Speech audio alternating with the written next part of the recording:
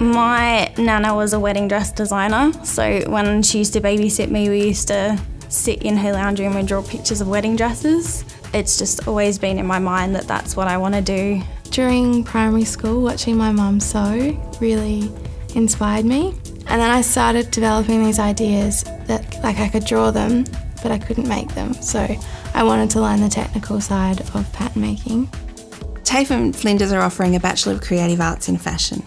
TAFE has got the really strong practical skills and Flinders has the academic skills, and together it creates a fantastic dual partnership qualification. So you get to know the students in first year doing a lot of theory work classes together, and then you get put into more construction. You learn how to construct garments and pattern make.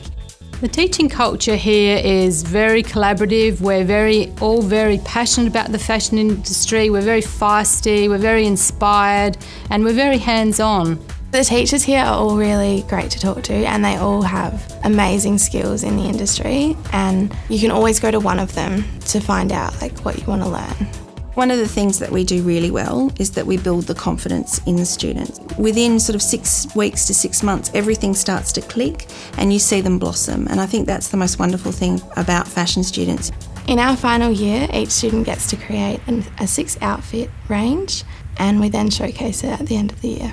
It's pretty much a free rein on whatever you want to do. We're limited to a 6 outfit collection, so you can do as many pieces as you want and everything's up to us. As long as it's physically possible to do it, then you're allowed to do it.